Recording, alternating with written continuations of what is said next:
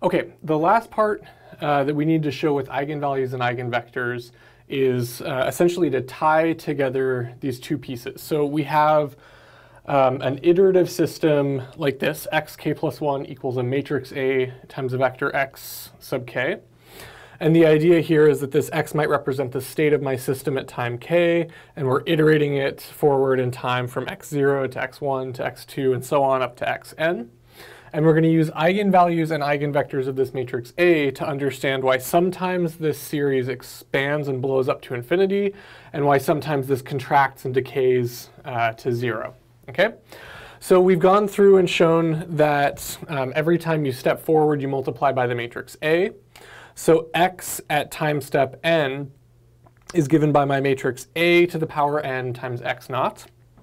And we're going to use these useful identities that we derived last time from the eigenvalues and eigenvectors. Remember, T is a matrix whose columns are eigenvectors of A. D is a diagonal matrix whose entries are the T columns are eigenvectors. D, the diagonal elements are eigenvalues. Okay? And so if I take my matrix A to the power n, I can write it as T times D to the n times T inverse. And remember, this is nice because D to the n is pretty simple. D to the power n just looks like my lambdas to the n, and zeros everywhere else. So this is easy to compute and easy to interpret. Okay?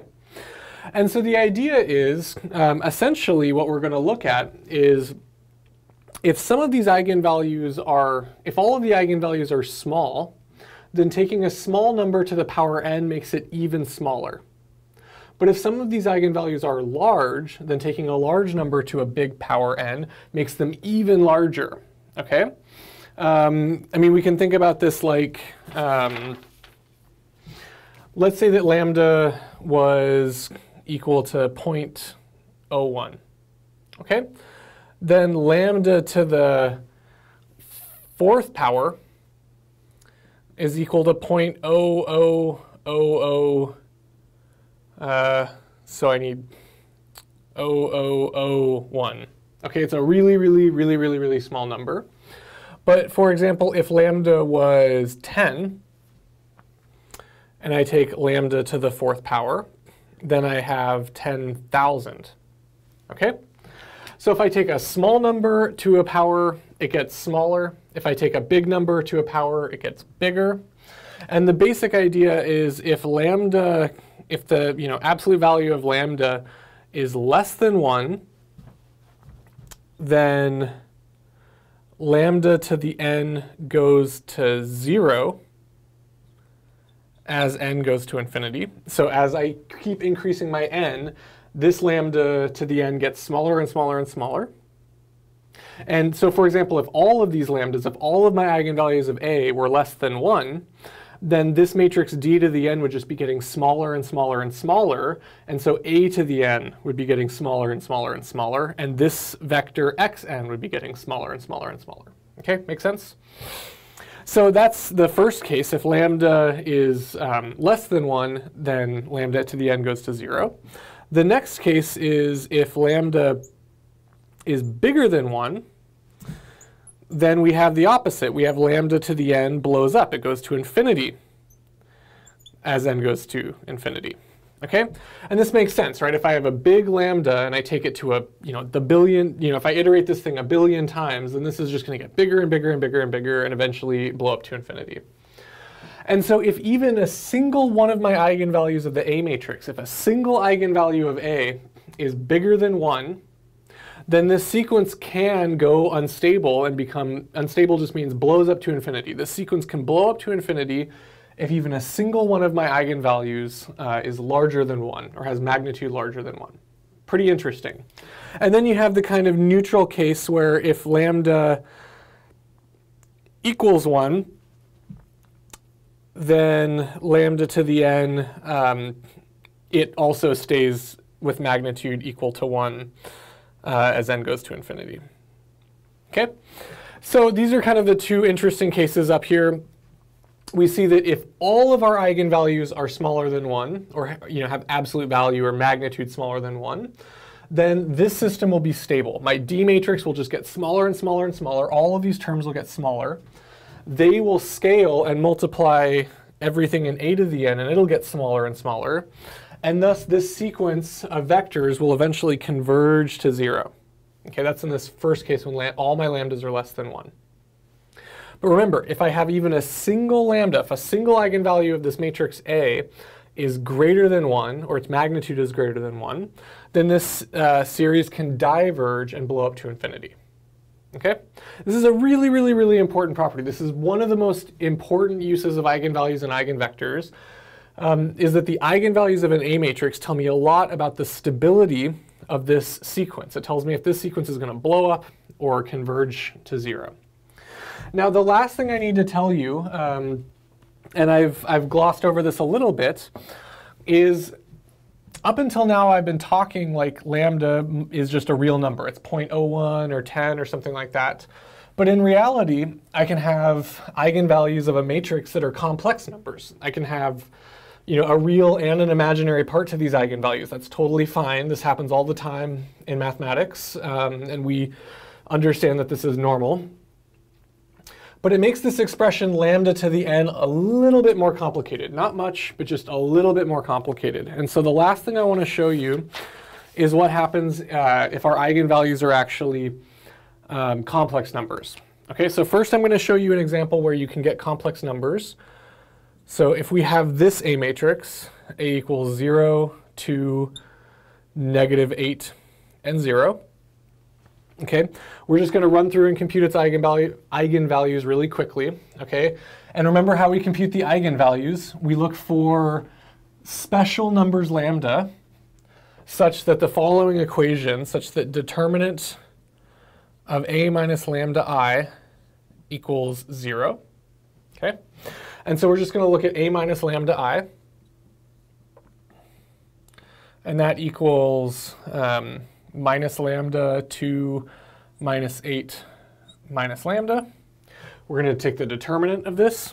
This is equal to lambda squared minus 16 is plus 16. And remember, that has to equal 0. So lambda equals plus or minus 4i. Right? I could bring this 16 over to both sides. I get lambda squared equals minus 16. And the only way that's possible is if lambda is plus or minus 4i. Okay? So I can get complex or imaginary eigenvalues even from real valued A matrices. That's totally normal, totally fine. And so the way we represent these is by writing these numbers in the complex plane. And in the complex plane, we call it big C. You have the real part of your number and the imaginary part.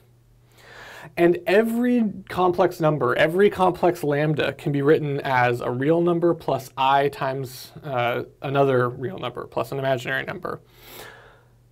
Okay, so if I have some number lambda equals x plus iy, these are just variables, I can also write it in polar coordinates. I can say that this is a radius r away from the origin, away from 0, and at some angle theta. Okay, this is not a class in complex analysis, but this is something you would learn in a first complex analysis class. And so I can write, for example, if I wanted to, I could say x equals r cos theta and y equals r sine theta. This is just trigonometry. Okay, so these can go back and forth, r and theta, or x and y. But this r and theta notation is actually really useful when we think about the stability of eigenvalues, because you can say, well, lambda equals r theta. And if I want to look at lambda squared, I would say, well, lambda squared is equal to r squared.